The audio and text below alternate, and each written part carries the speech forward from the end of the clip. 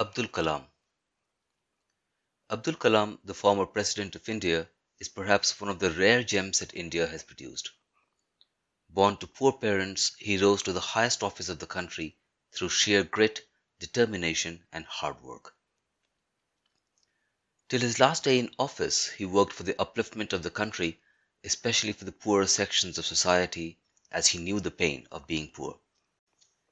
As already mentioned, he was poor, and to support his family, he would distribute newspapers after school hours. He was inspired by his teacher to pursue mathematics and physics. Till his last day, he never forgot his gratitude to his teacher, who motivated him to become the first citizen of the country. He is known as a missile man of India for his pioneering work on nuclear ballistic weapons. The ISRO had many firsts under his stewardship as chief, and he was more a friend than a leader to his colleagues there. Many anecdotes of his personal interest in his colleagues have done the rounds in almost every social media.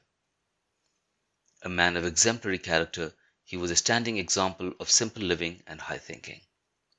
Even as the president of the country, he did not use his public office for his personal benefits, as he insisted on paying for his personal needs. He had not amassed any wealth and had very little by way of personal belongings. Books were his treasure, and he wrote many of his own to inspire the youth of his country. He always asked youngsters to dream big and envision a country that would be a world leader. He also is the inspiration behind a very popular Indian movie. He was very approachable and hence earned the title of People's President. He was very much at home with school children who adored him, and he would answer every single question down to their level, as he felt the future citizens of India were extremely important and deserved to know the truth in ways that they could handle it.